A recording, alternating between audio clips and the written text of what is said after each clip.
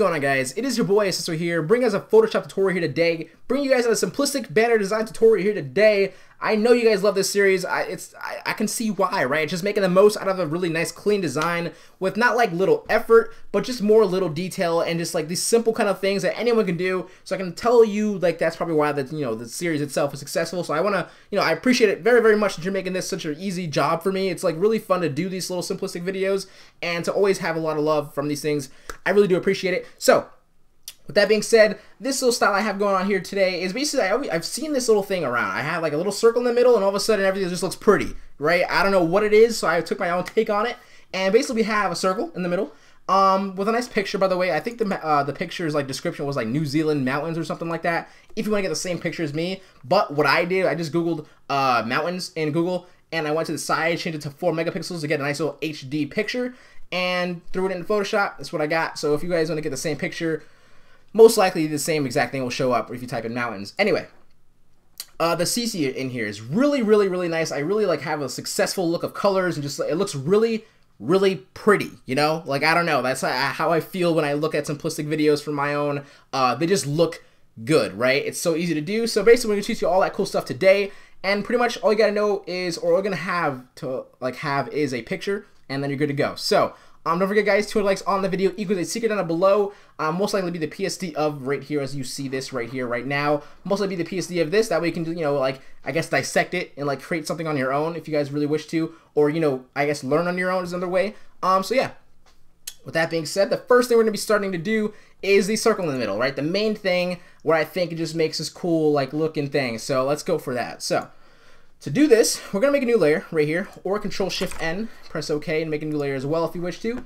But the rectangle marquee tool, the little thing right here, just change it to the elliptical marquee tool.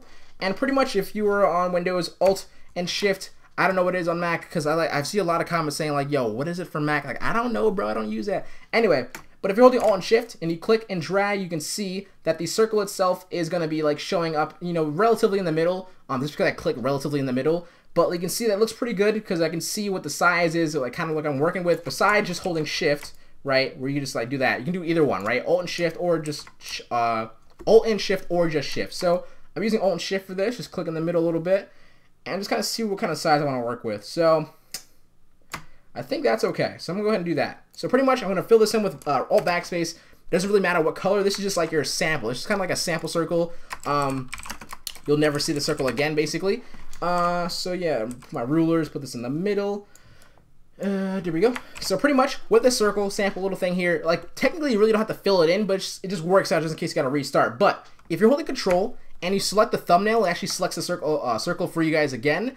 And pretty much with that, I can just uncheck that, unhide that. Like I said, I don't really need that anymore. But when I click on the background and I have the marquee tool selected, it will give me the option when I right click to layer via copy. You don't want to cut. If you cut, you can see this outline around here. And of course, now you're going to see the black background that I have on the back of the background itself. We want to make sure the background stays clean, crisp, no little cuts in there. So on the background, right click with the rectangle marquee tool and layer via copy, just like so.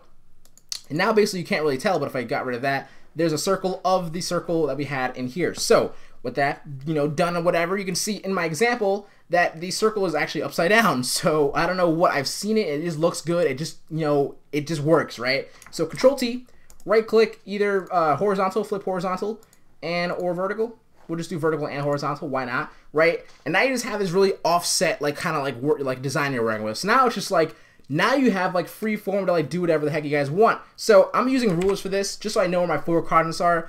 Like they match up here, but like I said in the beginning, this is like messed up, but whatever. We won't have that happen for the example of the tutorial itself. But we have the 4 quadrants here, so if I just put my rectangle marquee tool back, not the circle one, but you can see here, it's pretty easy to like, you know, take the rectangle and put it in different spots. So with that being said, if you don't know how to use your own rulers, excuse me, I'm like completely lost for a second. Control R is how you bring them up, and so pretty much you just want to take, you want to click on here, take it, drag it, right? And then if you're somewhere in the middle of the canvas, like if your mind says like, you know, this is the middle, you'll feel that little snap. You can see it's already snapping, but it's snapping like 1 little inch off of like, you know, my actual centered ruler. But that's how you do it. You snap it there, take the top one and you snap it down here. That way you have this in your little quadrant thing, right? So you have these little quadrants now.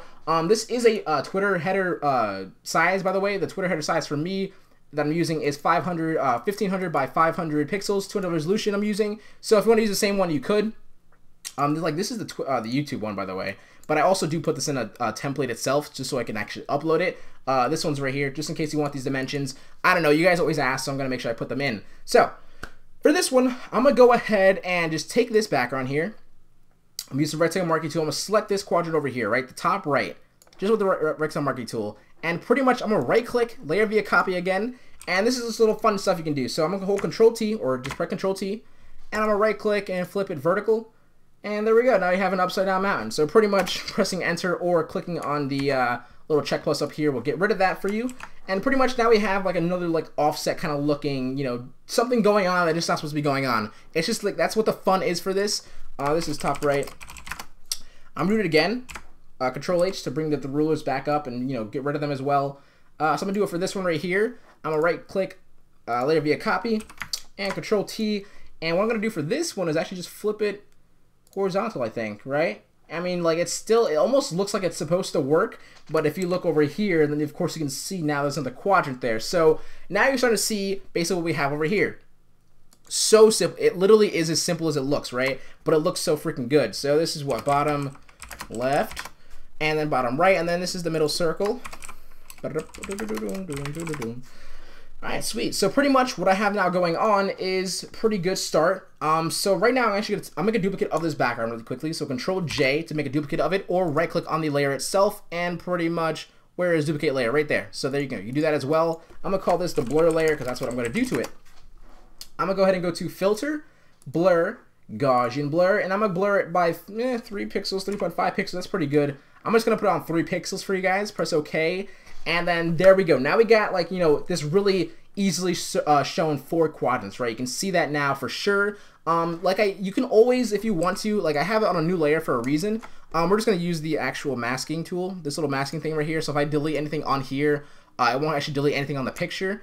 So if I just delete something over here or erase it, I'm not saying delete, like erase something over here, like over here. If I want to have like little areas where they're not blurred out, I could do that. And if I ever want to fill them back in, I can use a brush right. Let me just make this soft brush here. If I want to bring it back, I just brush it in just like so, and you can see over here it gets rid of it. So if you see that black dot there, that's because it's not blurred right here. But if I click on it, I'll like basically paint over it again with a brush. It's no longer blurred. So if you want to do that, you could. But I like the blurry look. So with that being said, I'm gonna leave it there. So basically now is the color correction. And then we're gonna go to lighting. That's a hard word for me. I don't know why. And it's gonna look great. So pretty much the first thing I'm gonna be using is the brightness and contrast. Just like so. Basically, what we're gonna be doing is just making the entire thing look good and like nice and vibrant. Also, actually, it sounds weird, but also using vibrance and lowering it down. But with the brightness and contrast there, it's also gonna still show that really rich and awesome color. So basically, I'm gonna change this to about 25. Actually, I'm gonna put them both to 25. So 25, 25, and right away we get this really nice color look. It's a color change, looks really, really nice. Now, of course, if you're using the same exact picture as me, the color correction is gonna look fine. But if you're not, if you're using more of like a green, or I don't know, if you're using some kind of picture that has a lot of brown or something, I don't know, maybe this brightness and contrast wouldn't work. But regardless, make sure you kind of keep the brightness up and the contrast above. Don't go negative on this one, just because you're gonna be doing curves and stuff like that. That'll kind of like, you know, correspond to what we're gonna be doing. For like, you know what I mean? Like, you know, just don't make sure you just copy it just because I have the same exact, just because you're looking at a tutorial. You know, not every CC works for every single picture. Anyway, we're gonna go to curves now, and pretty much for the curves, I'm not gonna do nothing crazy, but just basically like, you know, a little bit of like a, yeah, right there, pretty good. Basically like a nice little slanted S. Like as always, I always try to go for the slanted little S little thing, so I always try to put that in there. So for the curves, and pretty much now is the vibrance. And this is what I'm talking about. So I'm going to change my vibrance to about -45. And we're going to change our saturation to 25.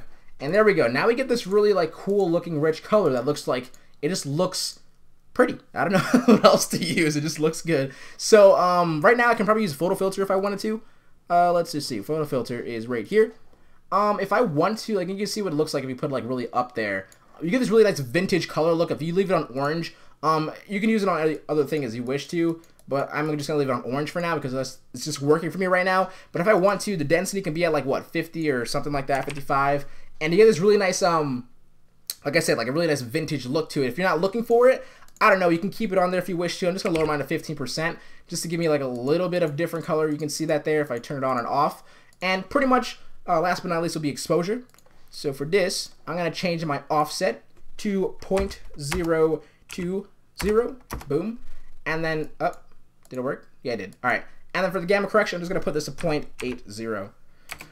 Boom, and there we go. So another thing with exposure is, of course, every picture is not going to look the same, but maybe if you have like the same colors, like, you know, blues, greens, and whatever, you can get this look to it, right? And it looks good. For me, it just like flattens the image a little bit and kind of like has this really nice natural flow going through. Besides, kind of like, I don't know, it's just one of those things I do with exposure. I like it. It looks good in my opinion. So pretty much, we're almost done.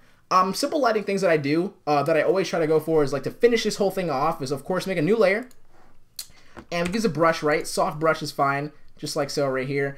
And a Control-Alt to make this a little bit bigger. Control-Alt, right-click is to make it bigger. So right-click, when you're right-clicking, if you move it left and right, you can make the diameter bigger and smaller. And up and down is your hardness. So pretty much that's a little shortcut if you want to. But make sure your foreground color right here is white. And pretty much make a nice little good-sized, decent, soft brush. And click one nice time on the top. I would say relatively, just enough to like give this really nice little lighting effect right up there. It looks really, really good. For me, what I'm gonna put in here? What do I want to put in here? What did I have? I had like geometric. What I want to put this time? Subscribe. Yeah, that's what we'll do. And the font that I'm using is Nexa Light. And pretty much to get this little effect that I have with this right here, what I did was, like you can see the little text effect right here. What I did was really simple stuff. I right-clicked, or not right-clicked, changed my layer mode from normal to overlay, and make sure this is black, by the way. The color of the text is black. There we go, and I got that overlay looking right there. And I'm gonna make a duplicate of this text, so Control J on my keyboard, and pretty much I'm gonna rasterize it. Probably don't really need to, but I'm not sure if I do or not. But if I'm gonna rasterize it, I'm gonna go to Motion Blur, and I'm just gonna change my distance to about 85 or so. And then pretty much I'm gonna press OK. I'm gonna move it to the left just a little bit, not too far out. And I believe if I change this to white really quick, make that white, and then put this on overlay, rasterize the layer, put it on overlay, we can get this little effect that kind of looks like it's streaming through, or like, you know, kind of flowing through. And that's the kind of effect I used on the other one. So it looks really good to me. I do like how it looks a lot. So that's what I did for that. And pretty much for any other lighting effects, the cool thing that I did was, and this is the light on top. The cool thing I did was I made a new layer, and pretty much I used this one of the colors from here. I used like a blue from here, right? This will work, you know, one of these like kind of like this light blue right here, right? So pretty much I'm gonna click around like maybe like here, here, here, and like here. And then what I did for some reason, I put it on Divine. So I know Divine's gonna make it orangey, or like basically the opposite color of, you know, like, you know, kind of like works, you know. You see this here, it started off blue. I put it on Divine, it looks orange, and for me, it looks cool with like a different color, but if I press Control U, right, and I just change my hue, you can see that the color itself, you know, you can change through it and see which kind of ones you like. The purple one looks pretty cool, but I'm going to use the blue, put the lightness up maybe a little bit. That looks pretty good. So if I uncheck and check it, you can see it's just extra lighting effects that go around. You can do whatever the heck you guys want. What I did for the small circle, which is the middle circle right here, I put a little pattern pack in it. I put a little pattern in it, which you can use my pattern pack for it. The 50K pattern pack, you know, whatever. This is the things that came in the 50K pattern pack. It looks cool. The circles look cool to me, so I'm just going to put them on overlay and then just lower the opacity a little bit. And then for the little particles, what I did was I just made a new layer, and this is This is just more lights. What I did was I made a new layer, and pretty much I'm gonna use I think from here to here, by the way, is like the 50K brush pack. Like from here all the way through to here is a 50K brush pack. These are mine, but basically if you get a brush that looks something like, you know, looks something like maybe this. No, would that work? That would kind of work. Maybe this will work. This is from my 50K brush pack. I try to get one from so that you guys can use. So yeah, what you can do is pretty much make a new layer, right? This is gonna be, call this the particles, and we'll just drag this down below. Throw it down below until the blur bar, right? Until here. And we're gonna do that way so it's only gonna be here and here, and not on top of these two. these two right here. It's going to be here and here. So pretty much when I press the brush, right, I'm going to click right there. Put it above that. There we go. Click right there and click right there. So pretty much if I change this from normal to dissolve, we'll get these cool little particles. If I just lower the opacity down, the more you lower it down, the more little, I guess, like dissolves it gets, which actually looks like particles to me. So if I just lower it down to maybe about 16%, looks pretty good. You can see it just looks really nice. I like the looks of like particles or whatever. And if you want to, you can make another new layer and just make another layer, put it above everything, like the circle itself, maybe even, no, below the circle at least. And I'm gonna put this like, we're gonna call this like particles 2 or something. Particles 2, right? Use a brush, put it on here and here, but it's make it less, I believe, than what we had before. So what we have on here, the other particles is 16%. I'm gonna change this one to like maybe like 5. That way we get just like a few that kind of like, you know, kind of like linger around this one in here. So that's pretty much it for the video here today. You can do whatever the heck you guys want from this point. Like you can do like literally whatever. Even like drop. I'm just seeing what this looks like. Do I like how this looks? No, not really. I'm not the biggest fan. But I mean, like if you like something like that, I don't really know. I don't really like that, to be honest. But I'm trying it out. So you can try everything. You try whatever the heck you guys want from this point on. But this is basically the whole entire like clean look concept to it. It looks really freaking good. And don't be afraid either to like maybe let's just say you want it the black and white kind of on like the maybe the blur, the background itself. If I just go to like, you know, gradient map and just change it to black to white, right? You get this like cool black and white theme going on if you want to put a little black and white in it. Or if you want to lower the opacity down a little bit to make it just a little bit more, maybe like less color, so like less saturated than this right here. If you want to do something like that, if that looks good to you. So things like that, you can go ahead and try out yourself. Enjoy it. I hope you guys enjoyed this video here today. I do hope you guys have an amazing, dope Friday weekend, all that cool stuff. I appreciate you guys so freaking much. Thank you guys for 52K subscribers. If I hadn't said that already in my last video, I think I hit it like this week, something like that. So probably didn't. So thank you guys so much. We're growing super fast. I appreciate it so freaking much. You don't understand. So don't forget to check out my Sellfy, sellfy.com/SesoHQ for any premiums and packs as low as $5. Also, you can buy the everything pack, which is one price of $30, and basically get everything in my store and anything that comes out in my store for free through email. So it's a really dope purchase. Don't forget to follow me on Twitter @SesoHQ. Please tweet me anything that you guys do for my tutorials, inspiration-wise. I will probably most likely retweet them if they're really nice and cool and you follow the directions pretty well. And if you're just looking for any help, please tweet me. Don't be afraid to. Thank you guys so freaking much. Talk to you guys later. SesoHQ out. Peace.